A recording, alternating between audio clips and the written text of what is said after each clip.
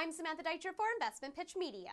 22nd Century Group, symbol XXII on the NYSE market, has purchased strategically important intellectual property, including patents and patent applications, from the National Research Council of Canada.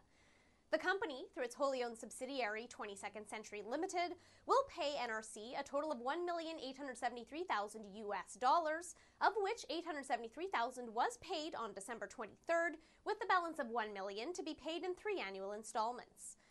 22nd Century is a plant biotechnology company whose proprietary technology allows for the levels of nicotine and other nicotinic alkaloids in the tobacco plant to be decreased or increased through genetic engineering and plant breeding. The company's technology also allows the levels of cannabinoids to be decreased or increased in the cannabis plant. The NRC intellectual property is the cornerstone of the company's tobacco harm reduction products under development and allows for the production of the world's lowest nicotine cigarette, up to 98% less nicotine than that of light cigarettes, and the world's lowest tar-to-nicotine ratio cigarette. 22nd Century now owns or is the exclusive licensee of 128 issued patents, plus an additional 53 pending patent applications. Henry Siciliano III, President and COO, stated, "This acquisition not only provides 22nd Century with more operational flexibility through full control and ownership of the NRC patent rights, it also promises savings of potentially many millions of dollars in royalty fees." The value of the technology was validated by British American Tobacco in October of 2013, when it signed a worldwide research license agreement with 22nd Century.